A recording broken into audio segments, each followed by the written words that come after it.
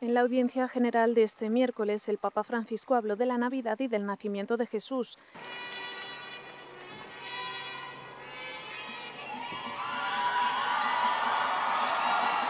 El sabor latino se notó hoy en San Pedro. Unos mariachis mexicanos dedicaron varias canciones al Papa y Francisco saludó a su equipo preferido de fútbol, el San Lorenzo de Almagro.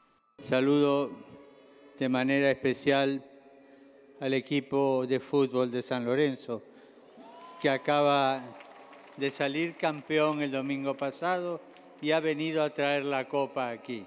Muchas gracias.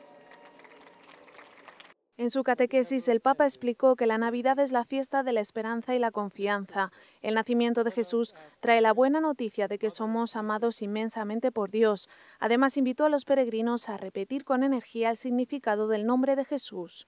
Egli è Dio con noi. Gesù è Dio con noi. Credete questo voi?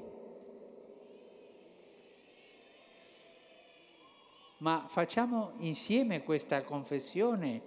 Gesù è Dio con noi. Tutti. Gesù è Dio con noi. Un'altra volta. Ecco, bene, grazie. Gesù è Dio con noi.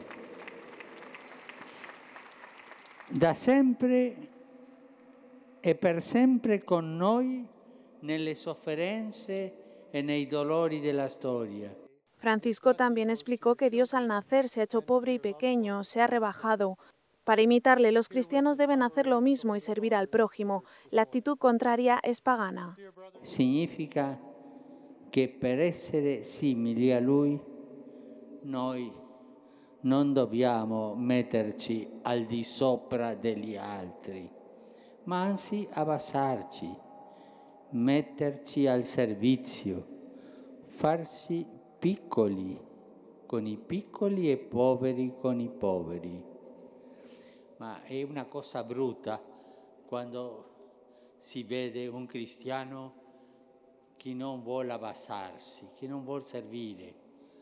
Un cristiano che si pavoneggia dappertutto. È brutto, Quello non è cristiano, quello è pagano.